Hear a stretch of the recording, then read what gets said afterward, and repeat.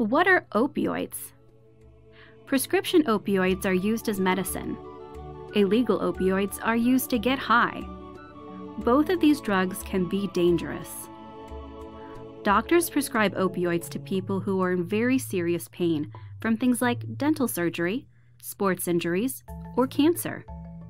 If people follow their doctor's instructions and take the right amount of medicine, opioids can help their pain go away.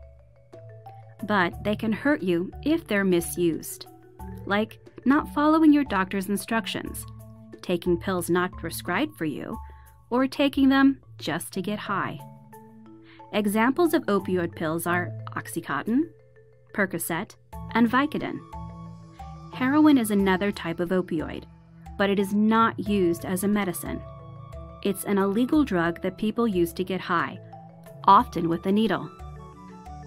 Both opioid medicine and heroin can cause addiction, overdose, or even death. For more information, go to teensdrugabuse.gov.